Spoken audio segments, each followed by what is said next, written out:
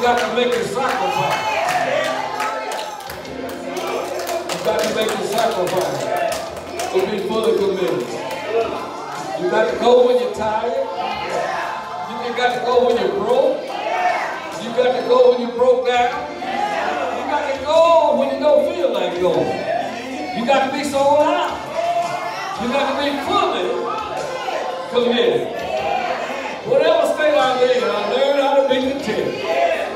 Lord have mercy. Fully committed. Fully committed. Dedicated. Sold out. Bought with the pride. Sold out, fully committed. Not just fully committed to me, but fully committed to Him. That's just all it is to it. That's all it is to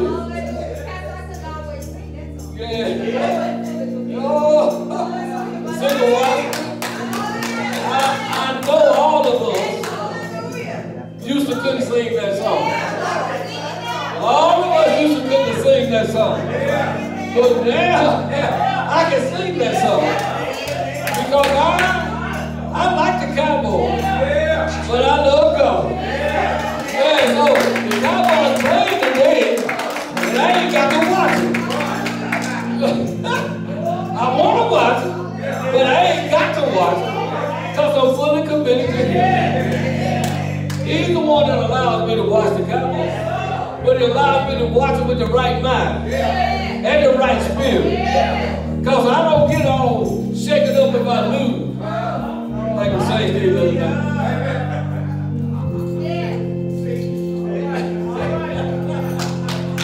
But I'm fully committed to Him. And I thank God for Jesus. Sister Diane, I thank God for Jesus. And I tell folks to look where He brought me from. Yeah, He brought me out of darkness into His marvelous light. And I appreciate all that He is in my life. Thank you, Lord Jesus. Yeah. Everybody ought to have a testimony. Amen. When they come to the house of the Lord. Because if you woke up one day and lived all this week, you ought to be able to tell something that God has done for you. Because we give the devil too much praise and too much credit. We tell folks what all I've been through. But we don't tell folks what God has done. Yeah, He didn't let me die. He let me live. Even through the storms and the rain, He let me live.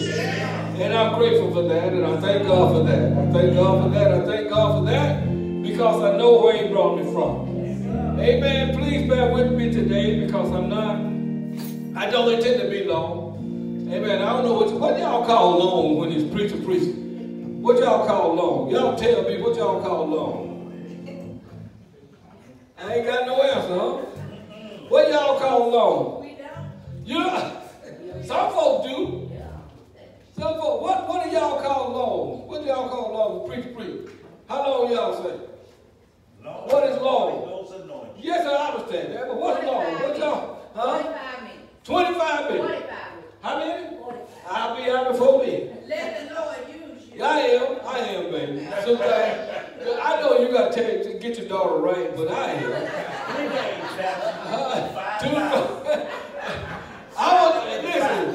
Listen, is 45 minutes too long? No. Okay, all right. Now y'all see what time it is, right? All right, so if I get through at 1:30, that's 40 minutes. I gave y'all 5 minutes back, didn't I? Well, didn't I? Yeah. So, I don't want y'all to be, and I'm taking up some of the time now, but I don't want y'all to be like that woman. I told y'all, I drove 10 miles. Over deposited the body, 10 miles back, preached the sermon, amen, buried the folks and drove the 10 miles back within 45 minutes. And she said, I preached too long. So if you don't want to hear it, that's going to be too long. Amen. From the book of Deuteronomy, chapter 6, verses 4 through 5.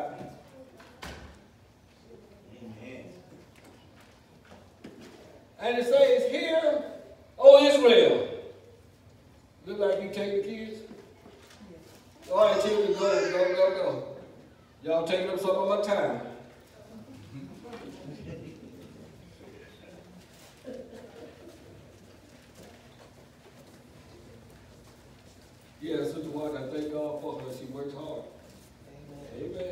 She wants the children to know God. And that's just the bottom line. Amen. All right. I may get in trouble, but I'm going to do it anyway. I thank God for this young lady. Amen. I've been told she don't like people to call her out, but I ain't calling her out. I'm just telling her I thank God for her. Amen. And she came as a guest of Sister. Amen. Amen. Amen. And Sister Shy ain't been back in church very long, but look at her breaking forth. Amen. That's what we're supposed to be doing. Amen. Amen. See, what did I do? Did I do bad? Did I do bad? I ain't talking to you. I'm talking to my friend over there. Did I do bad? Did I do bad? Oh, you said. Deuteronomy chapter 6, verse 4 through 5. And y'all pray for me. I got to have cataracts moved, but I'm fine. Hear, O Israel, the Lord our God is one Lord, and thou shalt love the Lord thy God with all thy heart, with all thy soul, and with all thy might.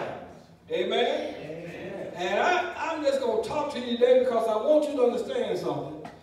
You can't fake this until you make it. Amen. Some folks try to fake it till they make it. But you can't fake this. You can't fake this till you make it. Because if you will fake, you ain't going to make it. Amen. But most folks try to fake it till they make it. They try to, you know, this is some, you know, we know that the world is evil. Amen. And it's almost New Year's. And folks going to do everything they can. Amen. To have a successful New Year. They're going to go out and buy their hog chitlins. Which I don't think you can clean them enough.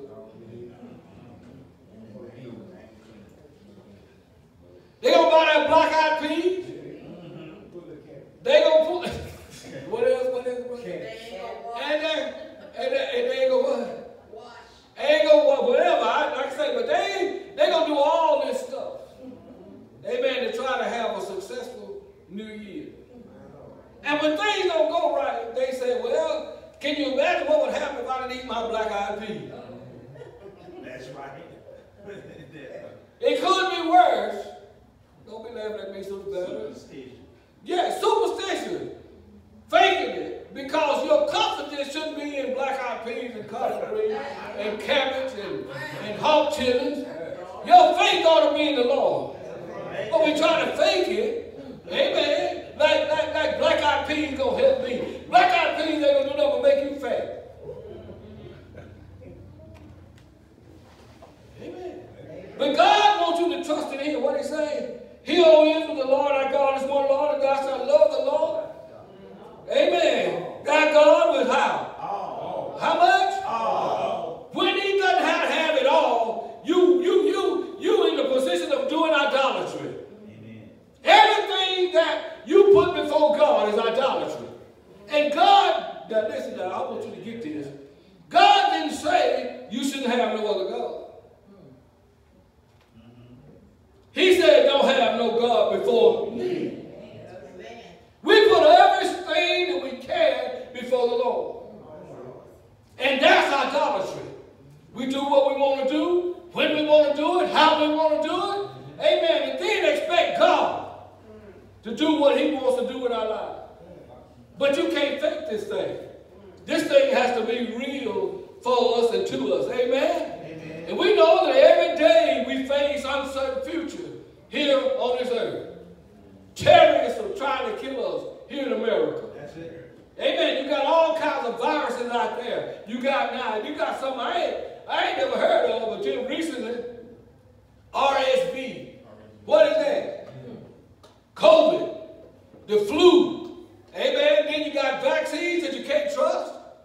Amen. Then you got natural disasters, earthquakes and volcanoes, and on top of that, all the trials and the tribulations and the problems that we go through in this life. Amen. The personal things that causes sorrow and pain and even death to our families. This stuff is going on in our lives. But we can't make it if we don't love the Lord our God with all of our heart, all of our soul, and all of our might. Oh, Lord, I like you. We know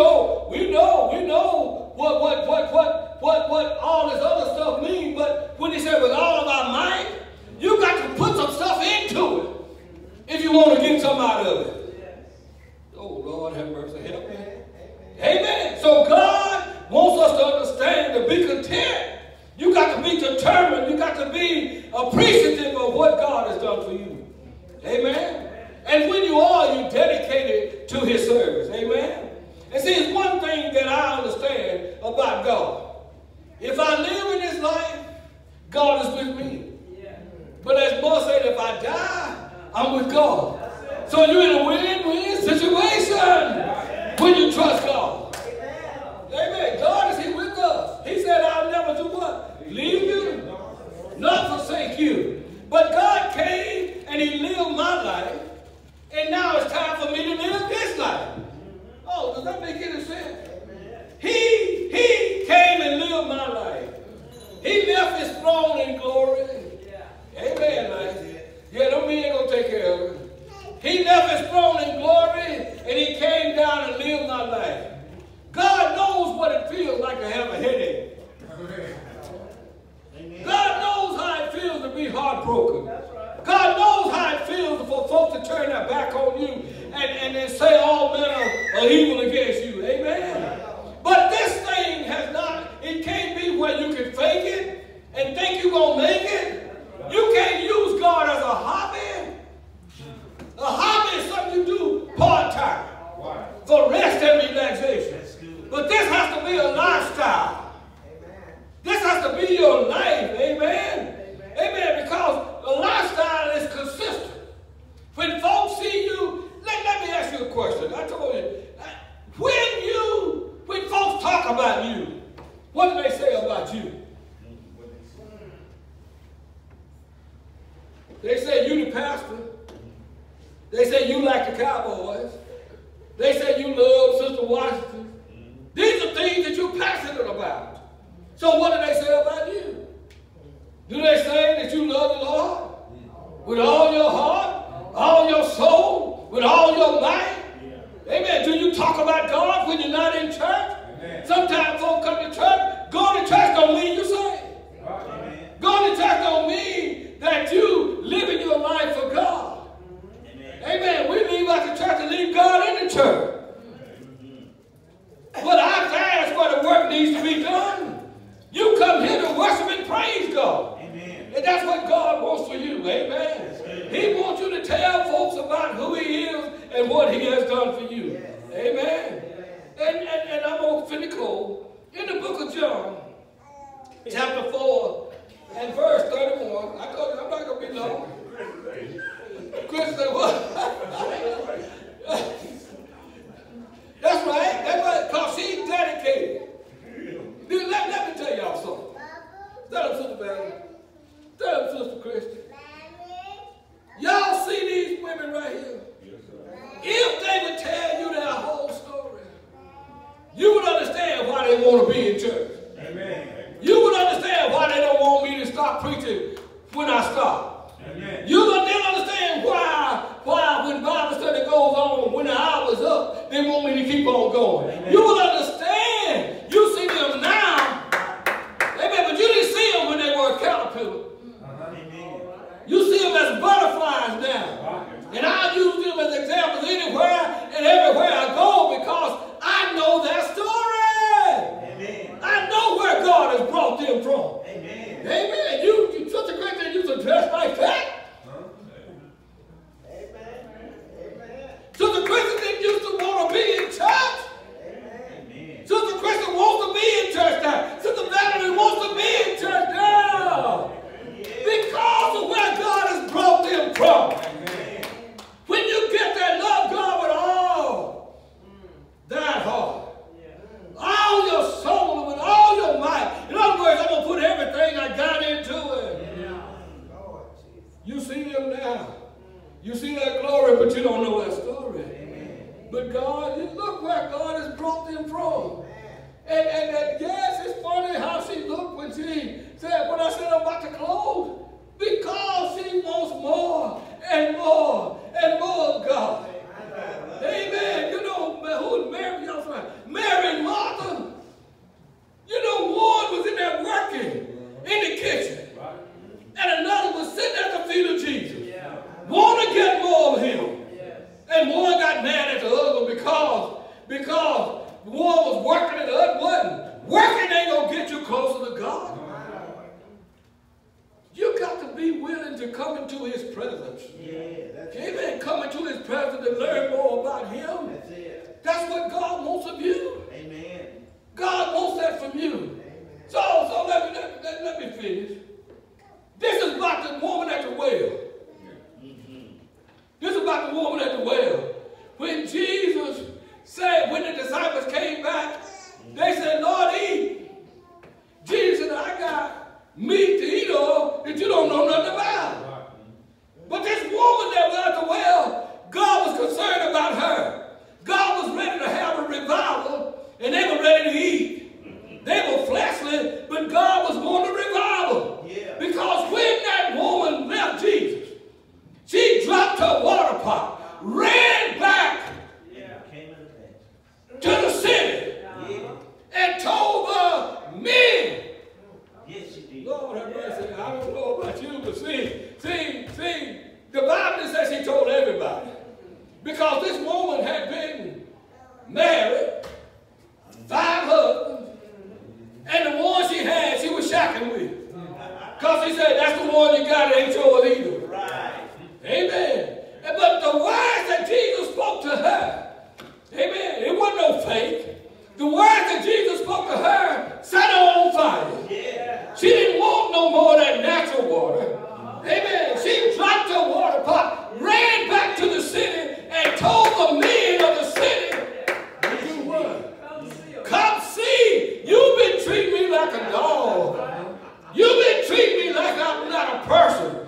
But I want you to come see a man. Woo! Treating me like a woman. Treating me like a woman's supposed to be treated. And he told me everything that I've done. I want you to come see him. Jesus wasn't concerned about her faking it because it was real. Amen. She felt his presence. She felt his love for her. And she loved him now with all of her heart, all of her soul, and with all of her might. She took everything she carried and ran back to the city to tell somebody. When you are true with God, you will be willing to run and tell somebody about how good God been to you. It won't be no fake just because I go to church. Amen. It's no fake. It's no fake just because I come to church. It's not faking. I'm not trying to fake it till I make it. I'm sincere about what God has done for me. Because when I look back over my life, I realize what God has done for me. It wasn't me. I couldn't save. I couldn't do it for myself. I had to have a Savior. And like I told you, he came and lived my life, and now it's my time to live his. Amen. Oh, Lord have mercy. See, no matter what situation you're in, God will be right there for you. Amen. You don't have to worry about stuff when God is on your side. The Bible says, God is on my side. Who gonna be against me? The 3 Hebrew boys can tell you that story. More blessed with my message this morning. But the 3 Hebrew boys can tell you. Amen. They were talking about God wherever they went. If they was in jail, they were talking about God. If they was out of jail, they were talking about God. And then when the king came before them, they were talking about God. Amen. They were trying to make them bow down to another God. They said, we ain't bowing down to no other God. I can't take this thing. If you kill me, I can't take this thing. This thing got to be real in my life. Amen. You know, 3 Hebrew boys. And the king came and said, y'all not going to bow? They said, no, we're not going to bow. Because my God, hey, how many can say that? My God is able to deliver me from your fiery furnace. And he will deliver me out of your hand. But if he don't, I'm still not going to bow. And the king got so mad that he, Lord have mercy, y'all help me. The king got so mad that he turned the fire up 7 times hotter. See, let me tell you something. When you living for the Lord, the devil turned the fire up on you. Church folk, the devil turned the fire up on church folk. Amen. He said he turned the fire up 7 times hotter than it had been before. Turn it up. The devil gonna throw you in the fire, so the shot. Every time I know when you said I'm gonna turn my life around, stuff started happening, didn't it? All of you, once you turn your life, say I'm gonna turn my life around, stuff started happening, didn't it? Get eviction notices. Stuff just don't work. Stuff don't work for you. They turn the fire 7 times harder than it ever had been before. And the fire was so hard it killed the folks that threw them in the fire. Lord have mercy, so we know the fire was hot. Killed the folks that threw them in there. But they went in that fire furnace, bound hand and foot. And when they got in the fire furnace, I believe that the fire burned off the bonds that had them bound. And they began to walk around in that fire loose. Walking in the fire loose. Now, we in our fire, we be trying to get out. We be trying to get out, see? But when you with God, you can't fake this thing. We be trying to get out. Oh, I ain't got no, I'm not bound anymore. Oh, but you ain't got sense enough to know that the fire killed the folk that threw you in there, and you walking around in it. They were walking around loose in the fiery furnace. They wasn't faking. And let me tell you something. God said, I'll never leave you nor forsake you. And the king woke up that morning concerned about the 3 Hebrew boys. Got up, went down there and looked into the fiery furnace. And he saw 4 men walking around in the fiery furnace loose. And he said, y'all come and bring me a mathematician. Because maybe my math is off. How many did you throw in there? Hey, well, we threw 3 in there, okay? He said, I see 4 walking around loose in the fire. And how he do it, I don't know. He said, one looked like he's the Son of God. And that's Jesus, Lord. Let me tell y'all something. Jesus will be there with you even in your fire. But you can't fake it. It's got to be real. And so the 3 Hebrew boys came out of the fire. But guess what? Jesus didn't come out. Jesus didn't come out. Jesus stayed in the fire. BJ, if you're in the fire, Jesus is still there. All of us, if you go in the fire, Jesus is still there. But you can't fake it. You got to be real with God. You got to give him all, love him with all your heart, all of your soul, and all of your mind. Put something in it. See, you're supposed to be in church. Amen. You're supposed to be in Bible study. You're supposed to pray. You're supposed to let God have his way. You're supposed to give him your time, your talent, and your treasure. You can't fake it. Because again, where your treasure is or where your heart is. Amen. Your heart got to be with God. It's got to be love him with all your heart, all your soul, and with all your mind. And sometimes you're just not going to feel like it. Amen. But you got to do like David said, bless the Lord, oh my soul. Your body may not feel like it, but you got to make your soul, your spirit got to make your soul bless the Lord. Amen. See, you may not feel like raise your hand, but raise them anyhow. You may not feel like saying nothing, but talk anyhow. You say hallelujah anyhow. Thank God for Jesus. If you can't say nothing else, somebody else will put it like this.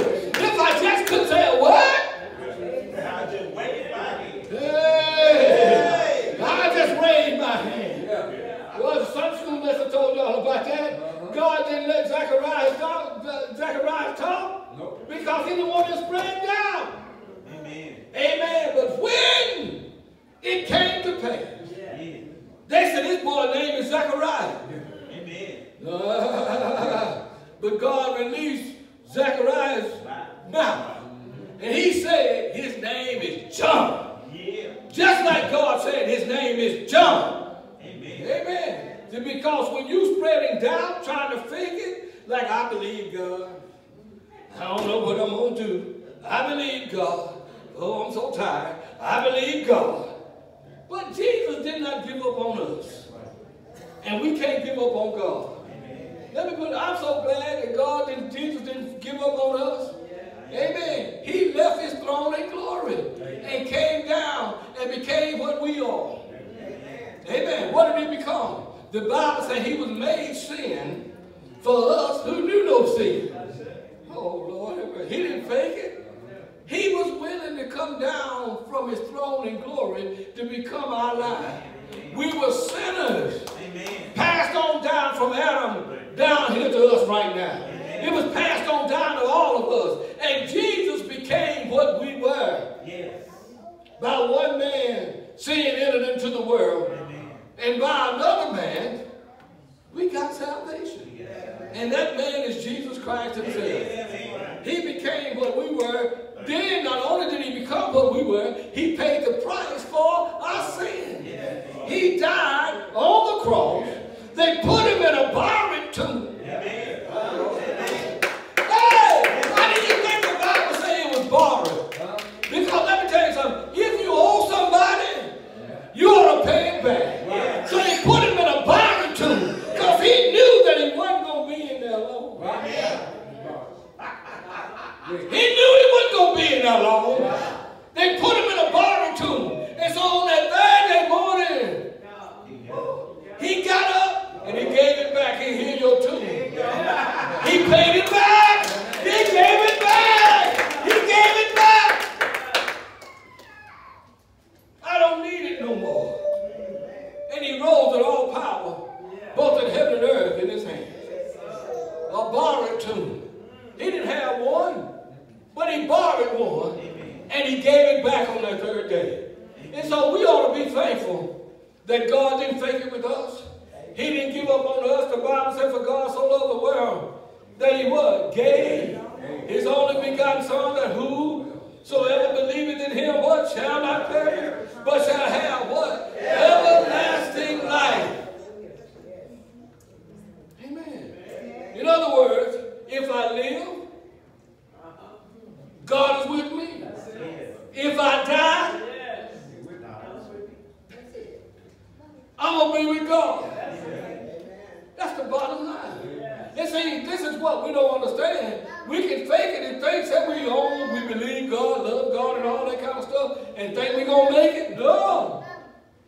This thing has to become our life in order for you to live the life of God.